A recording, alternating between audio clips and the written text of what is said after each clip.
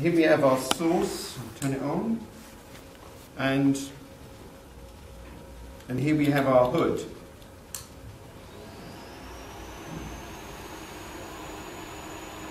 And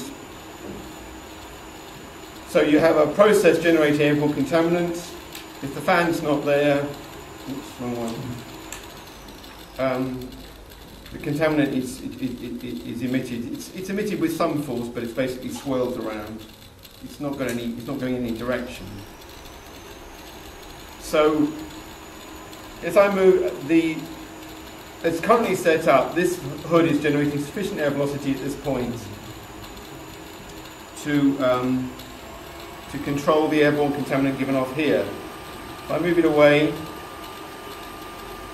it's still controlling it. If I move it away, it's now partially controlling it. Some part of the cloud is escaping control. If I move to here, there's almost no control at all.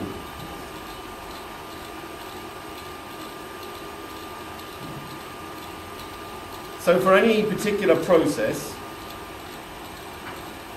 there is, at any particular airflow rate, there's a capture distance. This is the capture distance for this particular system, for this source and this hood running at this volume flow rate. And there's also a capture velocity. So I could turn off my source, get out an anemometer and measure the air velocity at that point, and that would be the capture velocity for this process in this room under these conditions.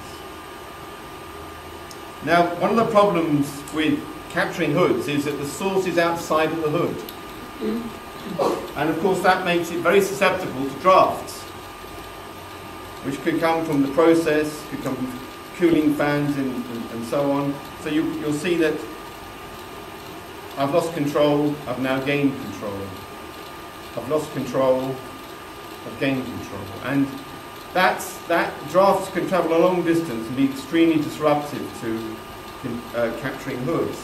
Also, this is a fairly quiet process. It's not generating much air velocity. But if I make the process energetic with this whisk,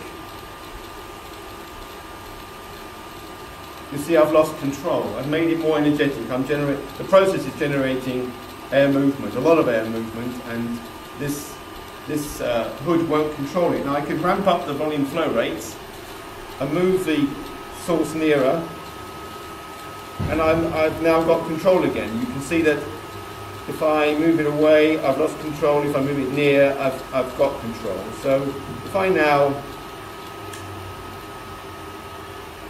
turn off the source and measure the air velocity at that point, I've got the capture velocity for this process.